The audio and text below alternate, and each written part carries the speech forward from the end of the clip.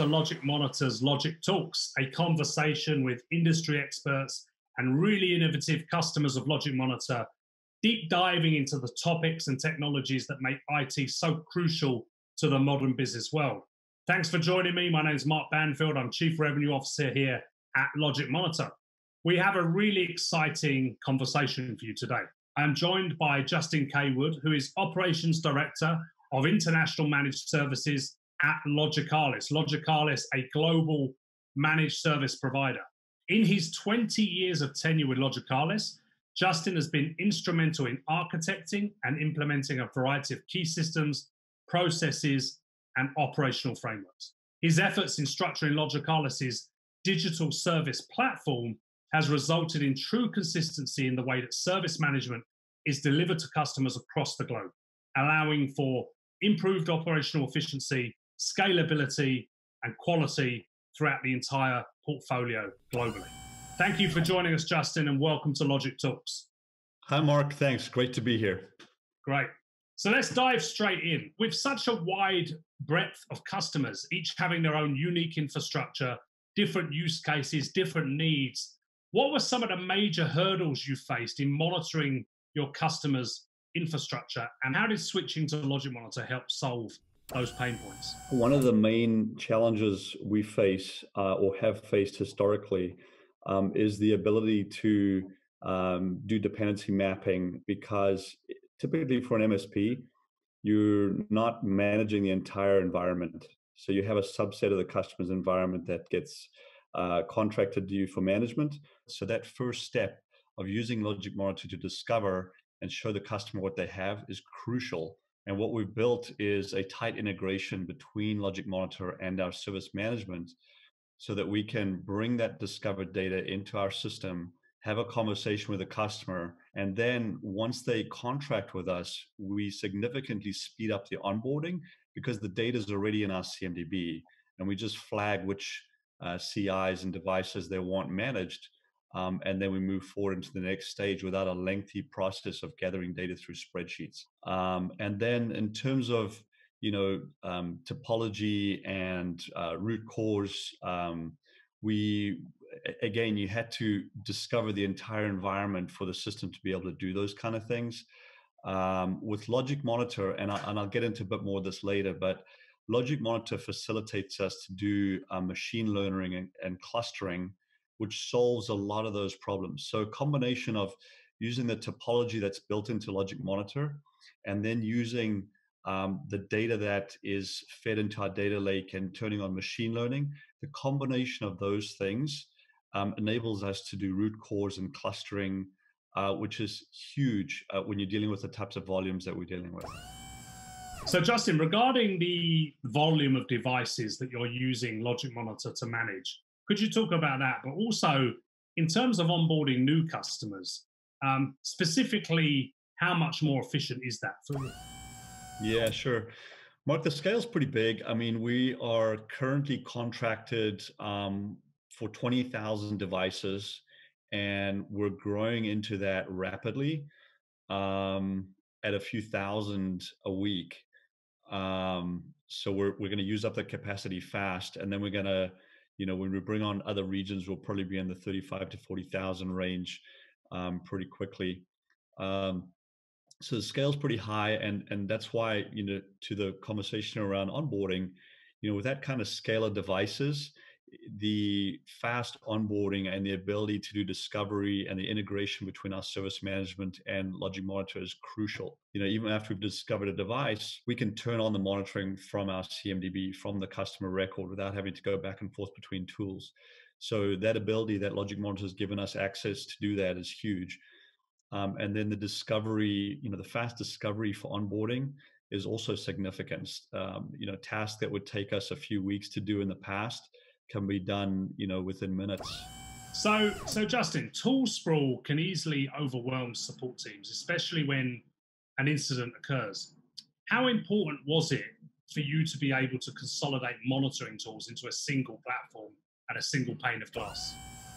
Yeah, no, it's true, Mark. And to exacerbate tool sprawl, we have multiple regions. So Logicalis operates in 26 countries, And in many of those countries, there was independent tool use. And with LogicMonitor, we were able to consolidate all of that globally, which is, not just preventing tool sprawl and cost redundancies and things like that, but we're now able to operate in a consolidated fashion. So our integrations that we build and all the developments that we do are now leveraged globally because we start with that common monitoring tool. So everybody's running on the same instance of LogicMonitor, sharing learnings, sharing standards. So the benefit that we're getting from a consolidated effort on one tool is huge, not to mention the savings in infrastructure. So we talked a lot about benefits, specifically around operational benefits. What are some of the things you've seen for your internal teams as well as for your customers? The reporting is fantastic. The dashboarding, we extend that to our customers through our portals. So everything we're seeing, all the analytics and history and trending that we see, the customers can see as well. So yeah, the user experience is a significant step up. Great. So we've been going for a tough period with the coronavirus. How is Logicalis helping its customers transition to remote working? From day one, we transitioned everybody to work from home, and we have huge operation centers all over the world. So that was a very significant effort that we were able to achieve very quickly. And part of that is because we use SaaS tools and everybody has remote access. So internally, it was very quick. In fact, most places we did that within 1 week. Then we, at the same time, built new propositions for our customers, focused on work from home capabilities, remote access, security, all that kind of stuff. And it's actually been significant. I hate to say this, but we're actually doing quite well because of the demand on our technology. Yeah, that's awesome. And you're very right that the managed service market is undergoing significant change, driven twofold. One, by the fact that there is now these modern technologies that allow you to change the way that you service customers, but also the demands of your customers are changing. The expectations are changing. We live in an era where expectations are from every part of our life is that technology just works all the time, every time, without any downtime. Talk to us a little bit about how you see managed services changing in the coming years, because it's a very dynamic space, it's a very fast-growing space, and you're right at the forefront of it with what you're doing with AI Ops. How do you see the market changing in the next 3 to 5 years? Yeah, that's a good question. Mark, I think more and more, whether it be managed services or anything else in technology, I think we're going to see a trend to outcome-based solutions, right? So I think customers are going to expect the same from us as an MSP, and more they're going to contract a business outcome. So in the past, you used to see server, you would negotiate with a customer to say, I will manage your server, and when something breaks, I'll fix it in X time. Now we're saying, give me a virtual machine in a cloud. I don't care about the server. I don't care about the CPU in there. Just give me an outcome, which is that server needs to run and perform at a certain speed and deliver the result I need. Now you're seeing SaaS on top of that, saying, give me an application that does X to give me an outcome. So I think with managed services, we're going to see more and more of that. I don't want to know about all the server and the SLAs, just commit to give me an outcome. So I think we're going to see more of that, keep my business running thinking, and spare me the complexity of all the details. I don't want to know about the details, just commit to give me that outcome. You touched upon cloud there, which is obviously, we're in a period of massive cloud transformation. How is Logicalis seeing that transformation with your customers?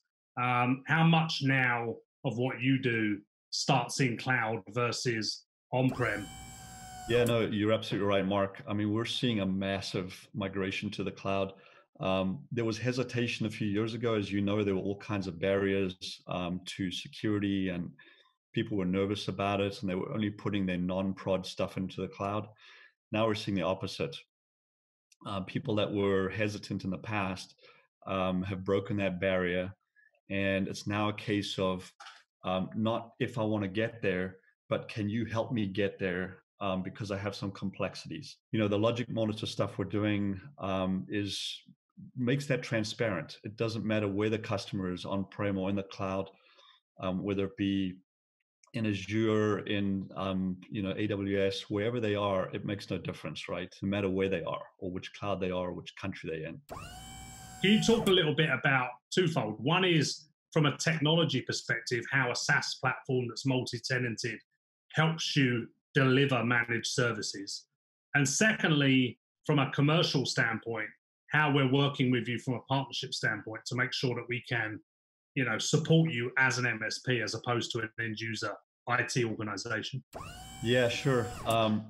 So firstly, the multi-tenant MSP aspect is critical to us. The ability to have a single instance that we manage globally, but allow each country or region to have a space in there to carve it up as many ways as you want is absolutely critical. So we get the benefit of sharing all of our data source work and development, but still being able to have independent views. So admins in one country can just view their customers. So it's huge. The second part of the question there, Mark, the partnership, not only has it been great technology, but you guys have proven to be a really, really great partner. And I know it's going to sound like I was almost paid to say that because I'm probably quite passionate about this, but seriously, the relief when we had questions or needed help, even now with the AI ops stuff, we're ingesting huge volumes of data into a data lake. And we're working with you guys on ways that we can make that more efficient. And there's never been a question of, I'm sorry, that's the way it works, go read the document or anything like that. It's always been a case of, hey, we hear you, we'll work with you, and let's figure this out. And it's been amazing just to see the level of partnership that you guys have brought to the table. It really feels like a partnership as opposed to a vendor relationship. Good stuff. Well, we enjoyed the partnership too. And it's been a very fruitful one and continues to be so. Well, thank you, Justin, for the time taken. Thanks for your candid feedback and thoughts on not only LogicMonitor, but the MSP market in general. And if you would like to learn more about Justin's journey or anything about LogicMonitor, please visit our website, www.logicmonitor.